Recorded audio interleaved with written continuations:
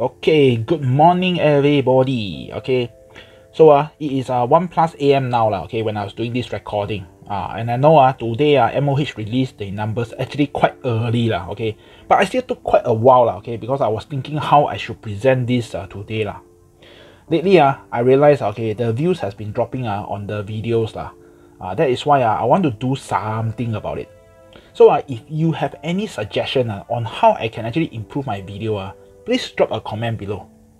Also if you're new to my channel, okay, please subscribe and hit the bell button next to it. If you have been my long-term supporter, let me thank you first, okay?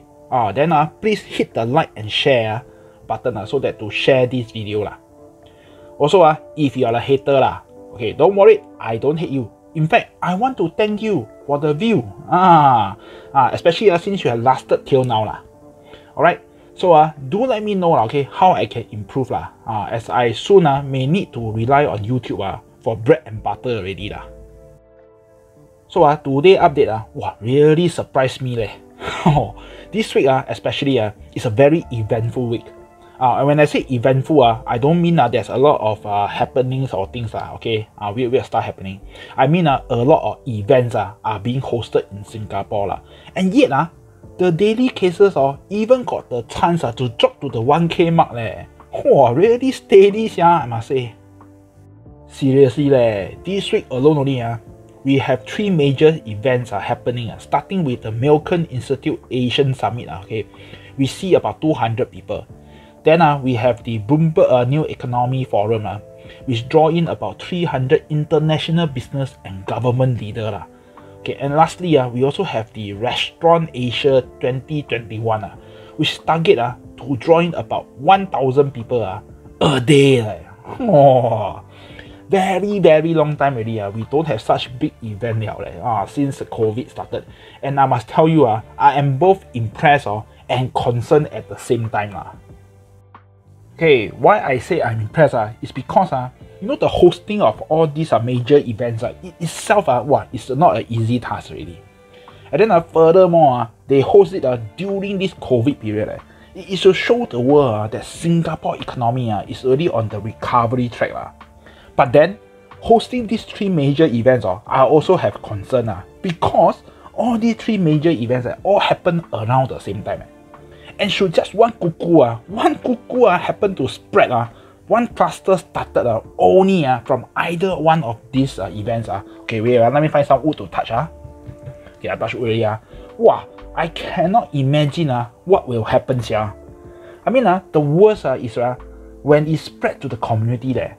If it stays within the group I think it's still okay. But if it spreads to the community suddenly from 1K we can shoot up to God know what K, Okay, sorry, just not a bit 激动Okay, yeah, I also 激动 because of this. Okay, so just to FYI to you all, okay, for the Milken Institute Asia Summit as well as the Bloomberg Forum, both these are still okay because they have this pre-event testing requirement.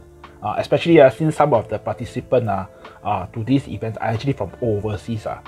But then for the Restaurant Asia 2021 there is no such testing requirement because all the participants are local residents who are fully vaccinated.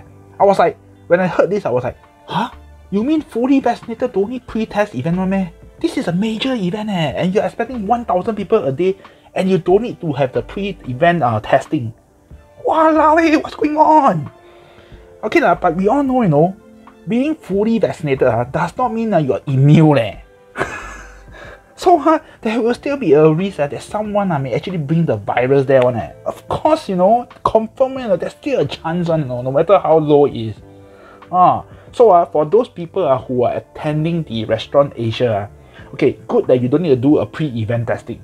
But when you are there, better take care of yourself. Don't go and get add hero here and there.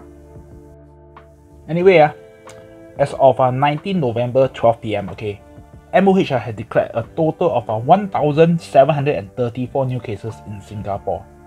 This is a drop of 304 cases compared to previous data. There are also 1,633 community cases, 97 dormitory cases, and 4 imported cases. The weekly infection growth rate is also currently at 0.77. I really hope okay, the today number is really a true reflection of the situation here now in Singapore because this is a good sign. I mean, we are down to 1,000 already, you know. Hopefully we will eventually even hit the 100 and then the tens range lah. Then like that wholesale we can soon very soon we really can open up with ease already . Okay, there are also now 1,346 cases warded in the hospital of which 202 require oxygen, 110 are in the ICU Of the 110 who are in the ICU, right, 64 of them are critically ill, and then 46 are under close monitoring. The percentage of free ICU bed okay, this time around increased by 1.8 percentage point to 43%. Okay, let's take a quick look at the ICU bed utilization graph Okay, seems like the maximum ICU capacity is at 430 because it has been at 430 for the last few days already.